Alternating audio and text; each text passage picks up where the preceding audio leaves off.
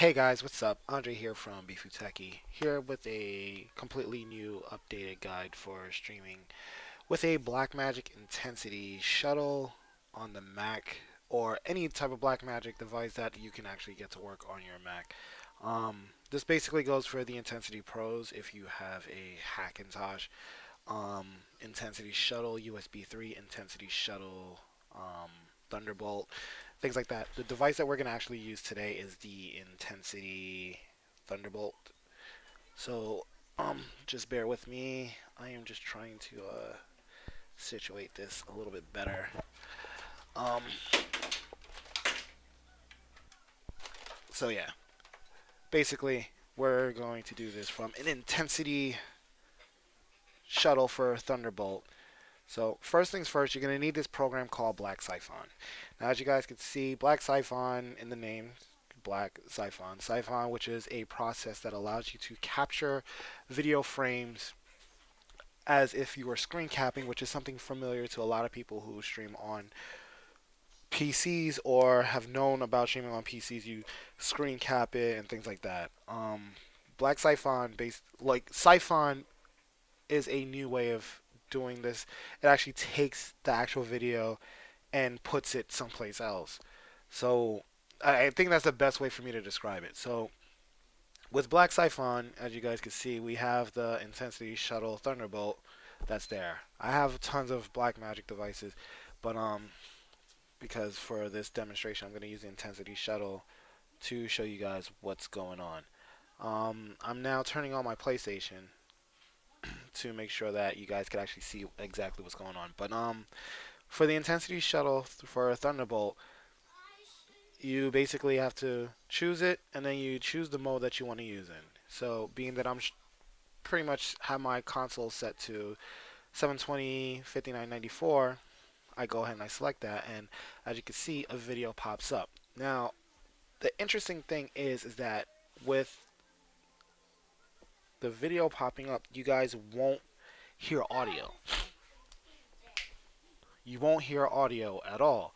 So I guess the best way for you to actually get audio into your stream is one of two things. Um, you can pretty much go to Radio Shack and you can purchase an RCA to 3.5 cable, which will basically look like this. You're going to need a cable that's kind of like this, where basically it has RCA on one end and then it has the input jack on the other side. Basically, you're going to take these two cables and you're going to plug them into the Intensity. Let's see, I'm going to pull up a Blackmagic Intensity so you guys can see exactly what I'm talking about.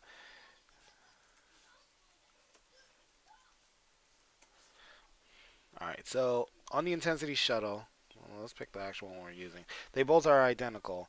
Now, you're going to want to use one of these ports here, the white and the red, which is probably going to be on the other side because seeing as the side that they're showing us is the actual in, because I know exactly how this device is. There's an in and then there's an out. The out is on the other side, the in is on this side. But on the other side, you'll basically connect the red and white from this cable there. Oh, what the hell.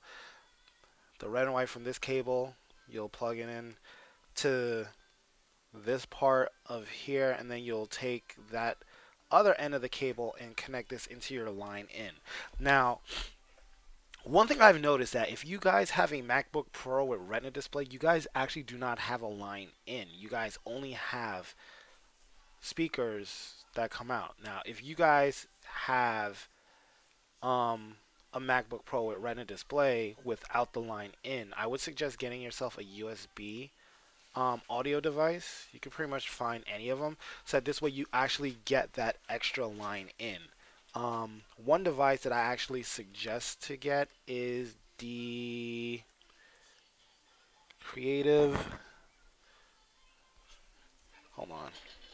I gotta get the actual name because I'm holding it in my hand. It is a Sound Blaster XFI. and it's a USB device, and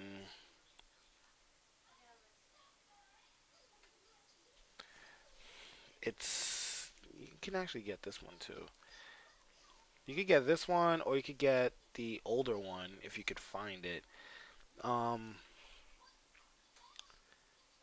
it's really great, especially since it has line in, mic in, audio out, and things like that. It also has a speaker out, a rear and a sub, and an optical out as well, and it connects via USB. You're pretty much would be set with audio if you were to use something like this. Now, it's not this exact one. Hold on. Let's see if I can actually. I'm not gonna be able to find it, but you need something that's USB 2, USB audio device that'll basically give you a line in, so that this way you can actually do that. So once you have this cable and all that plugged in, you're pretty much all set.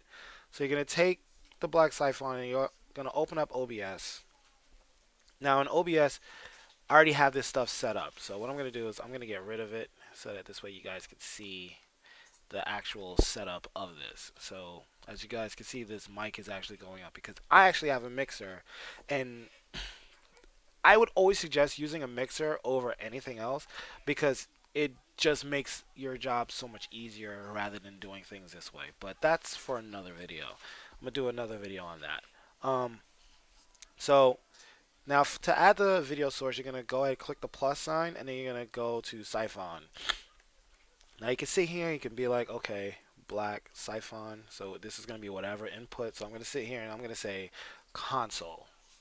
All right. So then I'm going to pick the source, and I'm going to pick black siphon. Well, I'm going to pick black siphon. Once I pick it, it automatically populates it. So I can go ahead and close that window, and as you can see, it's in the full aspect ratio. Now, as you guys can tell, there's no audio. Now, I can't demonstrate this because being that I'm using the line in right now from my mixer into here, it's not as simple for me to just do. So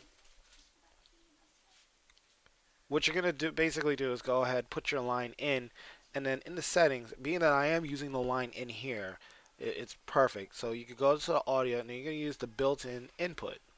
Okay, once you have that set, go ahead, you hit OK. You know, you can you could do this where you could go to something that will have audible audio. We'll go ahead and start with the Jackbox Party Pack. And as you guys can see, that meter is going, and I'm pretty sure you can hear it in the video because it obviously is being heard in the video. So once you're able to hear it and see that it's making this little bar right over here go ahead and move around, you're pretty much safe to say that, hey, I can pretty much stream with audio that's not lagging. Now, other methods of people were using was using Soundflower and Audio Hijack and things like that. I'll be honest with you, Audio Hijack is great, but it delays the audio, and it delays it pretty bad. Like, it could be up to anywhere from 3 to 4 seconds behind. And that makes for an unpleasant stream experience. So I would suggest getting that cable. You can probably get that cable probably cheaper on Amazon. Well, let's take a look. You can probably get it cheaper on Amazon. Let's see. What's it called? It's an RCA 235 millimeter. See, like you can get it for $3.95. If you have Amazon Prime, you can get it overnight. Well, not overnight. You can get it in 2 days. But if I was to order this right now, I'll get it Monday. Well, actually, if I order right now, I'll get it Sunday. So, because it's the holiday season, I'll get it earlier. But that pretty much sums up how we would handle streaming from a Blackmagic device on a Mac. This is the MacBook Pro from 2012, so it's not a one with Retina display. So I have all the necessary ports in order to actually perform this type of stream. Anyway, if you guys have any questions, feel free to, ask me these questions on Reddit. I'm always on the Twitch Reddit. My handle on there is Mr. Bifuteki. If you guys want to email me questions, you guys can do that. It's bifuplease, BIFUPLZ at BIFUTEKI.com.